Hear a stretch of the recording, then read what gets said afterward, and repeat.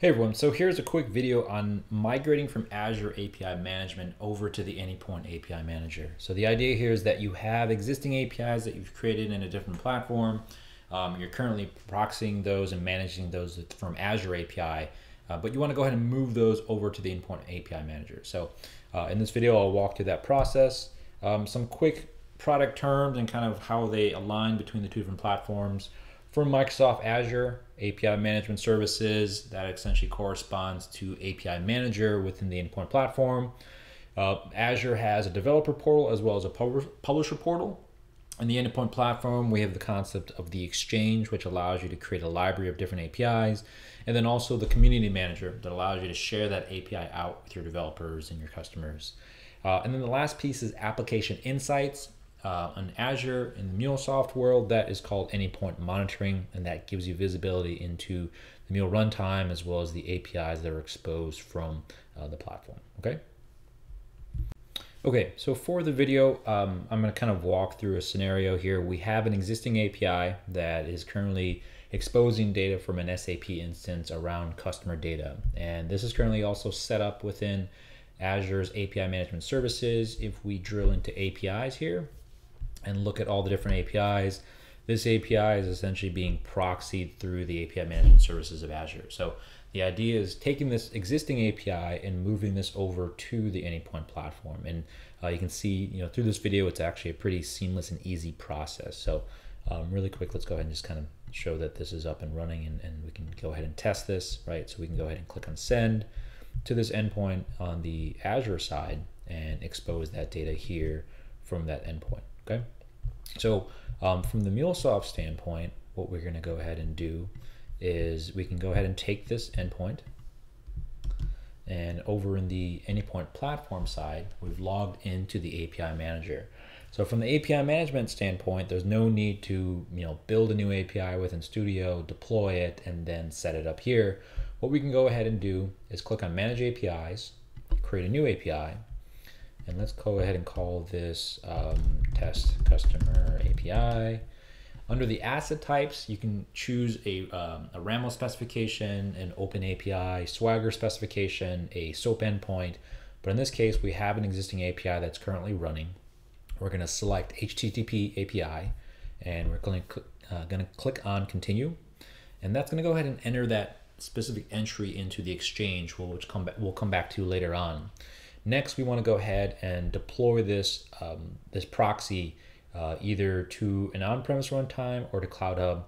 For the purpose of this demonstration, I'm going to go ahead and deploy this to an on-premise runtime. So managing type, we're going to go ahead and deploy this to an endpoint with a proxy.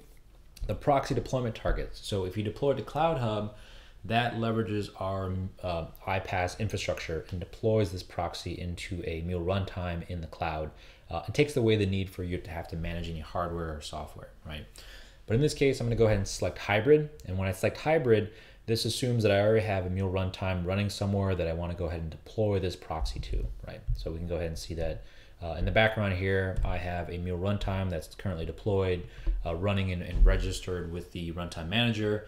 And this sets us apart from Azure in the sense that you can deploy this proxy either in the cloud and have to take away the need to manage any hardware or software, or you can also deploy this to an on-premise runtime that you have running within your data center and allow it to be running closer to your specific endpoint. Okay. Next, we're going to choose check this checkbox for running this on Mule for a runtime. And then for the implementation URI, let's go ahead and paste in that specific endpoint that we already have up and running, and we'll click on Save. And once we click on Save, it's going to bring up this new page here. This is the dashboard for this new Test Customer API. And there's one last step we need to do. We want to go ahead and deploy this to that Mule Runtime. So we'll click on Select Target, and you can see that here that it shows you all your available Mule Runtimes that you have registered with the Runtime Manager. In this case, I'm going to go ahead and select the on-premise runtime and select Target, and then click on Deploy. So in the background here, what's happening is that it's taking that proxy application, it's deploying it to that Mule Runtime that's running on-premise, and then it's spinning that application up. So similar to Microsoft Azure, when you go ahead and register a new API, in the background from the Azure standpoint, it spins up an instance and deploys that proxy to allow management of that traffic. But from the MuleSoft standpoint, you have the option of deploying it either to our cloud of infrastructure, which is similar to Azure, or you can also deploy it to an on-premise runtime if that is how you have your environment set up. Okay, so now that's set up and deployed. It's successfully up and running in the background. If we open up a new tab here and go to that endpoint, we can go ahead and pass in customer in the URI parameter, and you can see that it returns the exact same data as we have from the existing API that's already running. So from here now, if we go ahead and make a couple of requests here, you can see that it also applies similar policies that have been applied to this API. We can come into this API and apply additional policies. So we can apply a rate limiting policy or throttling policy, but all of this is enabled now through the API Manager within the platform, okay? And then the last thing to kind of talk about is that you have the ability to have a single place to kind of manage and track all your APIs. So coming over to the Exchange now, if we refresh the screen here, you can see that that new customer or test customer API shows up in here.